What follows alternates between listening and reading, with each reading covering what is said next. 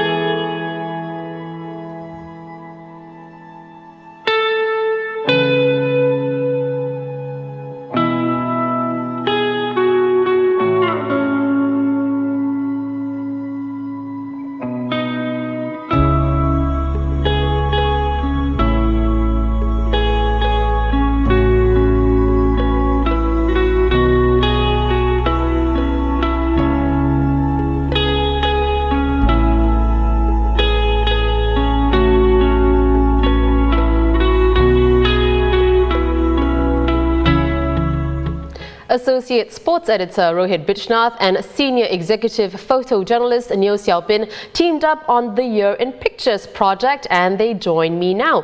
Rohit, to you first. How did you and Xiaobin choose the 21 pictures, and what was that process like?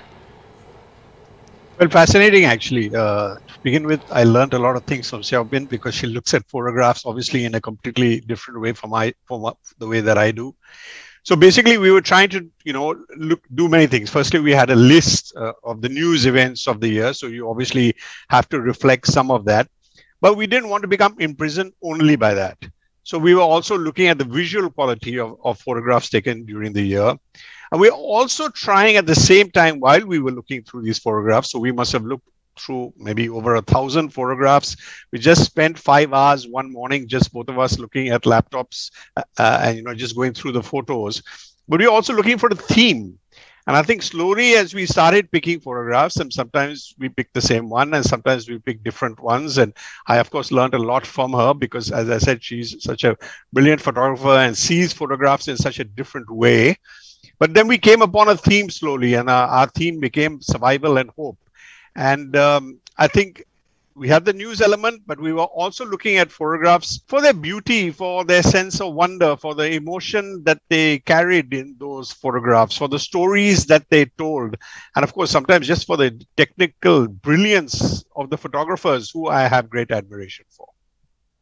Right. Well, Xiaobin, let's bring you into this conversation. Which are your favorite images from the set, and why? And did they, fall under all these descriptions that Rohit just gave us?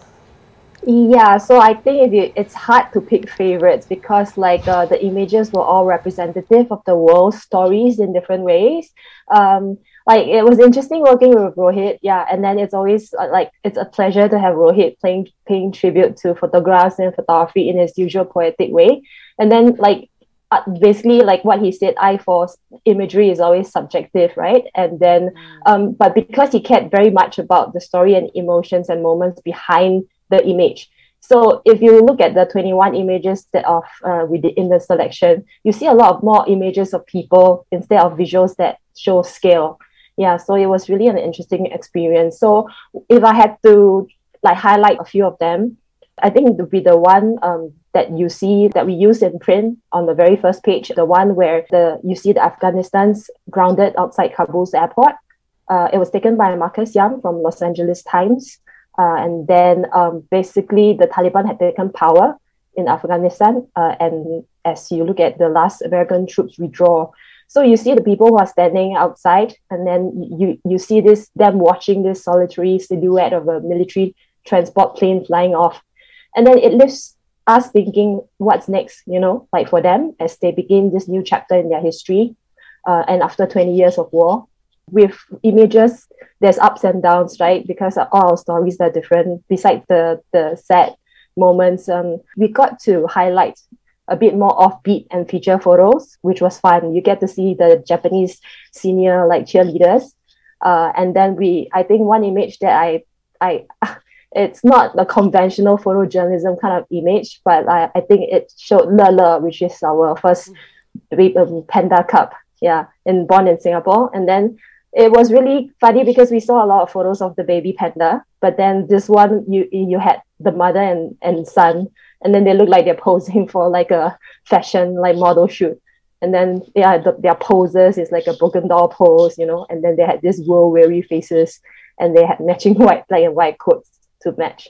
So it made a really interesting image of, I guess a little bit of a happy one.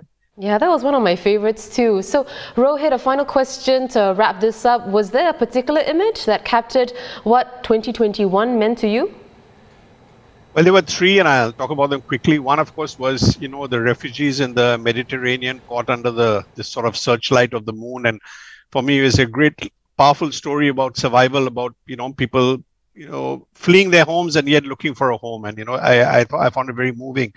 And the other two were actually connected, which were both photographs about an aspect of life that we have lost a little bit over the past 2 years, which is touch, and which was one, of course, in a Singapore home of this old lady who's just had a vaccination, and this young captain, I think he was a doctor, he's kneeling in front of a wheelchair, and he's just, he's got his hand on her hand, and it's a very, very beautiful photograph.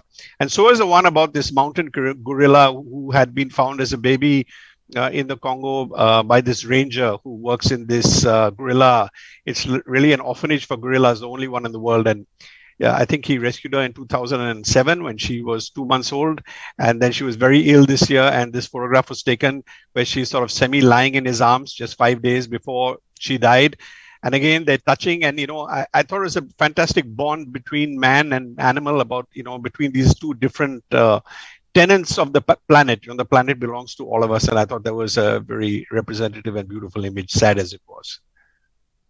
Rohit Brijnath there, Associate Sports Editor, and Neo Xiaobin, Senior Executive Photojournalist. Thank you to both. Well, for a closer look at the 21 photographs selected by Xiaobin and Rohit, you can click on the link in the description below. 2021, the year in pictures.